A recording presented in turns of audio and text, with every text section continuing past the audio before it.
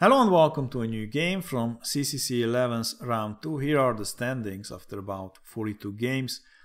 Leela is first, leading by a half a point ahead of Stoofvlees, but she's down 4 games, so there's a lot of chance to rebuild the advantage. Liechtenstein is third and Houdini is fourth. Houdini is doing very well in this very strong tournament. I think his contempt value has been changed, has been reduced, so that Houdini is not playing that aggressively anymore, and that helps him in this field. Blue Leela, T60, slipped back to 5th, but she's down a game compared to Houdini. And even though she lost one game to Stockfish, she managed to win another one against Stoofvlees. And in the last place we have Stoofvlees, so this is another proof how strong this tournament is. Stoofvlees is a very strong engine. Alright, so Leela is first, and let's see now a game played between her and Houdini. The game started with d4 and we reached the end of the book already. So we get another chance to see how they like to play these openings, these positions. And Houdini played here knight f6. A move that Leela also expected. And in the reverse game, Houdini continued with knight f3, and after e6, c4, d5, and knight c3, Leela took on c4, and after e4 we had a 3 knights variation of the Queen's Gambit declined, and the game was eventually drawn. In this one, after knight f6, Leela played c4, and after e6 she played the Catalan with g3. This is one of her favorites openings, and one in which she does very well. She has very good results with the Catalan. Houdini now continued with bishop b4 check, and after bishop d2 accommodating the queen, the bishop dropped back to e7, and now we have knight f3, d5, bishop g2, castles, and now c6. And here black is already threatening to take on c4 and then defend the pawn with b5. So we have queen c2 defending the pawn, and this is the position that Leela envisioned that will happen. This is what she expected for both white and black. We have now b6. Leela expected here knight d7, but in this one we have b6, but this is just another main line in the position. And now we have knight e5, bishop b7, pawn takes on d5, and now rook c1. Already threatening maybe to invade with queen c7. And here black has many options. Grandmasters played either bishop d6 to guard c7, or played one of the knights to d7, which is also good. But here Houdini played a novelty, and he played here knight e4, attacking this bishop on d2. So now queen c7 is not that great for white, and taking out this knight is also not very good, because now after pawn takes, black gains suddenly the d5 square. If before the capture the bishop could only go to c6, or he could see only the c6 square, now after bishop takes and pawn takes, he can also see the d5 square, and maybe he can even go there at some point. Or maybe black can place a knight there via f6 and d5, or the queen, and he can also build pressure against the d4 pawn. So taking on e4 is not that great. This is not what Leela played. She just calmly played here a3 to guard the b4 square. And now we have f6 chasing this knight back, and now this allows knight c6. And now we have e3 defending the pawn, rook c8, and knight c3. Houdini now took out the bishop. We have queen takes knight, queen d7, and now b4. And in this position, white has many good ideas. He can maybe build up pressure on the c-file, maybe even play queen c2 and queen a4. And then when there's enough pressure built up, then he can maybe play b5 and chase the knight away from there and try to take over the c-file. He can combine these threats also with bishop h3, where e6 is weakened, so white can apply pressure on this diagonal also. And this is one way maybe to play. Leela chose another way to play. She played here after bishop d6, rook b1, defending this pawn. So her idea is to advance with these pawns and maybe try to gain the c5 square. This knight would love to jump into c5. We have now knight e7, anticipating maybe a b5, a4, and now knight f5. And Houdini wants to transfer this knight to c4 now. We have a5, but Houdini maintains a pawn on b6 so that c5 is covered. We have rook c7 and now queen b2. The queen is defending the b pawn, and this allows the b1 rook to defend the rook on c1 if needed. For example, if Leela moves away the knight. We have bishop e7 and now b5. And now that the b6 pawn is blocked, Leela wants to take on b6 and then attack that pawn with the knight. And she was expecting here knight d6, and then after pawn takes, and knight a4, attacking b6, this knight can now go to c4 and defend. But instead of this idea, Houdini preferred rook c8, and this is also good because after pawn takes, and knight a4, Houdini now could exchange the rooks and then play knight d6. And instead of defending the b6 pawn, he would counterattack this pawn on b5. And after queen takes on b5, black is completely fine here in this position. But instead of a takes on b6 now that this rook is on c8 and this bishop can't go there, Leela played a6 here, forcing the bishop into the corner. And this bishop is now not very happy because he doesn't have squares to go to.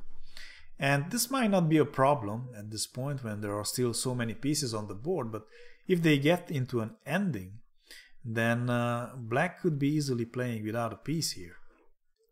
Leela evaluates this position now at plus 0.6, but Houdini says that this is actually better for black because he can play moves like knight d6 and apply pressure on b5, and he also has pressure on the c file. So let's see who's right. We have now knight d2, and now after knight d6, Leela exchanges one of the rooks, and now she played knight f4. e6 is a weakness in black's camp, so maybe she wants bishop h3 and then take this pawn. But before bishop h3, black now played g5 here, forcing the knight away. And now after knight h5, the knight is aggressively placed, but the knight is pretty much away from the center and from the queen side.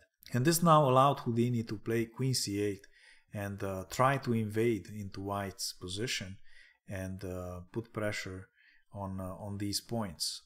We have bishop f1, defending the knight, but also b5. We have rook c2, and this looks quite dangerous for black, but Leela has here a trick. Rook c1, counterattacking this queen on c8 and making use of the fact that this rook is pinned. Now if the rook takes here, then after queen takes, they will also exchange the queens, or Leela will be able to maintain the queen on the c file. Houdini preferred to take the queen, but now we have rook takes with check, knight takes, and knight takes on b2. And we have suddenly an endgame. And what is Houdini's plans here? Because this bishop is still trapped.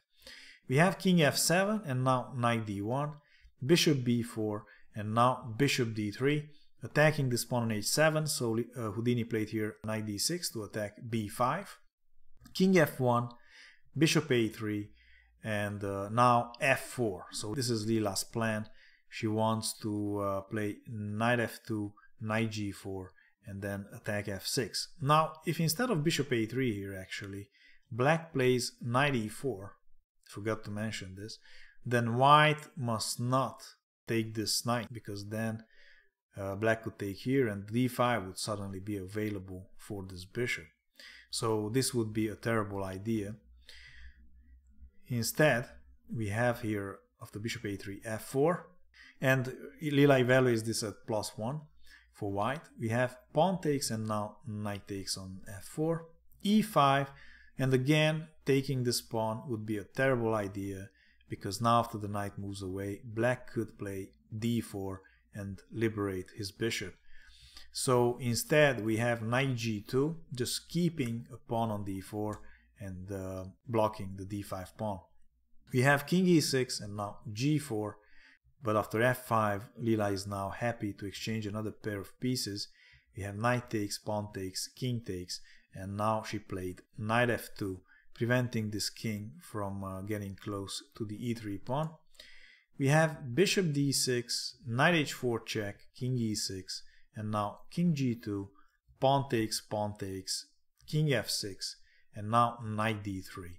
And this knight is beautifully placed on d3. It prevents this bishop to get to b4 or b2 and attack this pawn. Also f4 is covered.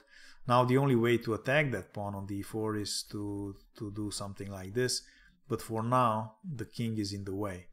We have h5, and at this point Leela evaluates this already at +2, so pretty much winning for white, and rightly so, since this bishop is not playing. We have now h3, saving this pawn and allowing this king to get active. We have king g5 and now knight f3 check, and after king f5 now this is threatened, attacking this pawn. So we have knight d2, bishop e7, king f3, bishop f6 attacking this pawn, but now knight b3 conveniently defends the pawn. And now Leela's plan is quite simply to come with the king to e3 to defend d4 and prevent the king from entering to e4, and then use her knights to win material.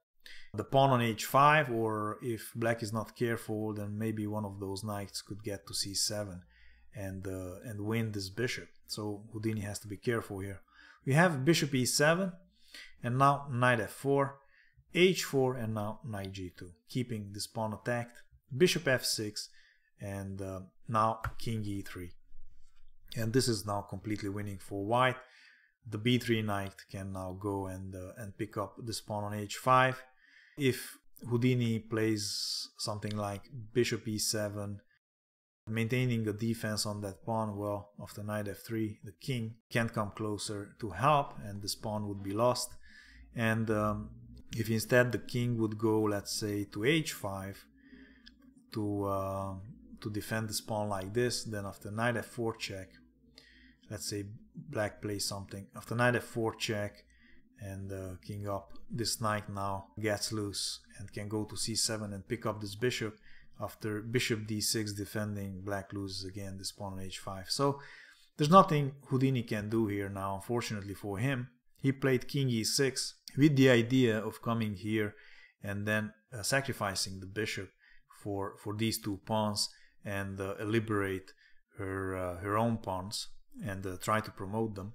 We have now knight d2, king d6, knight f3, and now bishop c6, sacrificing the bishop. We have pawn takes, king takes, and now knight takes on h5. Unfortunately for Houdini, his pawns are just too slow. We have now king b5, knight f5, bishop h8, king d3, king takes, h4, b5, h5, b4, h6, and now king b5. But Leela plays king c2 and she's in time to stop those pawns. We have a5 now, knight e5, bishop f6, and now h7. Of course this bishop can't capture anything because then Harry promotes. We have king a4, and now after king b2 and b3, Leela played knight e3. She's attacking this pawn and she will win that. We have bishop g7 and now knight takes on d5, bishop h8 and now knight c6, attacking this pawn. We have king b5 and now Leela takes this pawn on a5. Her idea is to give up the knight for these two pawns and then win the game with the remaining d and h7 pawns. There are many other ways to win here, but obviously Leela chose the most difficult one. But it doesn't matter as long as it wins. Here after knight takes on e5 and king takes on b5, white wins after taking here on b3, but it's not so easy because now the bishop can take on d5 and the bishop can sack itself for this pawn, and then white can't really win with only the king and the knight. So white really needs to know how to win this ending, and it's quite instructive. The way to do this is to first attack this bishop, and the bishop moves away. He maintains itself on this diagonal, and then play knight f4, and after the bishop moves something, get closer to with the king to d5, and after bishop h8, here comes the trick, knight h5. And now after the bishop moves again, the king comes even closer, and now white threatens to block the diagonal with the knight and promote this pawn, and these two squares are covered, so the bishop pretty much has to go to h8. But now after king f7, white is threatening knight g7, and then is threatening to win the bishop with king g8 and then promote this pawn. And if the bishop moves away, of course, then knight g7 again, and the pawn promotes again. So this is the way to win. But this is not what happened in the game, because instead of taking the knight, Houdini played king a4, but he can't save the pawn, of course, because the knight can take it. And now we have king b5, knight f4, king a4, knight g6 attacking the bishop. And the rest really doesn't require much commentary. So let's just watch the end of it. Now, of course, pushing this pawn in, promoting Harry, and winning the bishop would be enough to win the game, and then promoting the d-pawn. But Leela wants to promote the d-pawn first. We have now knight e7, and the king is approaching and is helping soon the pawn to go up. And we have now a new queen, and then Leela gives up a knight, and she promotes to a bishop. She didn't promote to a bishop for a long time now, so she wanted to have one. Gives up another knight, and now gives a check and wins the bishop, and then gives up the bishop in order to get into this familiar ending that she knows very well, and then the mate follows very, very soon. Another very, very nice game by Leela. This is one of the ways in which she likes to win games, by immobilizing one of the enemy pieces and then go into a winning endgame. She did this type of thing already with rooks. Now she did it to a bishop. A very, very interesting game. I would like to thank Leon Coleman for his $5 contribution to my channel, and of course I would also like to thank René, Adolf, Barry, Mark, and all the other guys who donated to my channel. Visit my store. We all need t-shirts, mugs, and so on, so pay a visit. Check out 2 of my other games on the right. Please subscribe, like, and share. And thanks for watching. See you soon. Bye bye.